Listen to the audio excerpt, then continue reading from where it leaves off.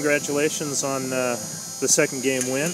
Obviously a nice rally, and you talked about getting a walk-off win. That's pretty darn close. Getting closer. No, this last week we've spent time on the last 2 innings, learning how to maybe make the mental adjustments to compete the last 2 innings.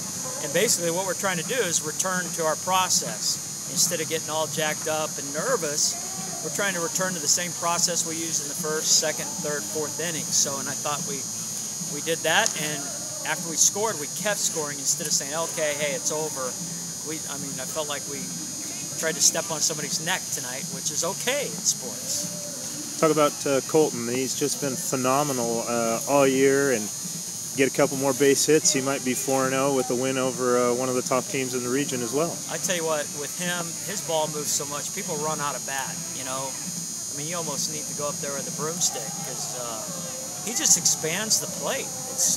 When he pitches, the plate is wider than any pitcher I've seen in a long time.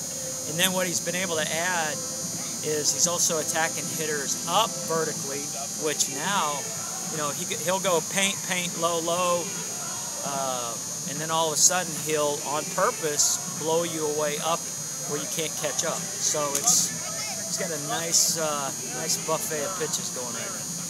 First game you guys come out, a couple home runs, you're swinging the bat so well. What changed as the game went on? We pressed. They started scoring, and we pressed. And that's what we're talking about, process. You start changing your process, you start getting nervous, you start pressing. That's not the process. That's not what you got us there, you know.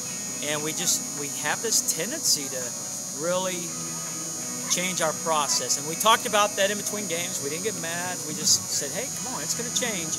And I felt that, you know, we just kept sticking with it, grinding it out. Dugout did a great job of keeping everybody up. Instead of, you know, we got a 0-0 game, and we could have got frustrated, but we didn't.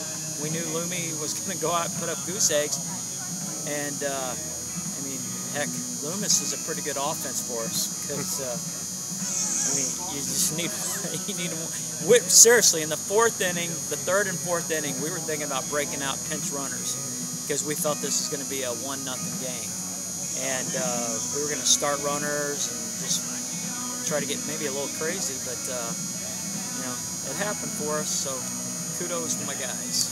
Congratulations. Good luck tomorrow, Coach.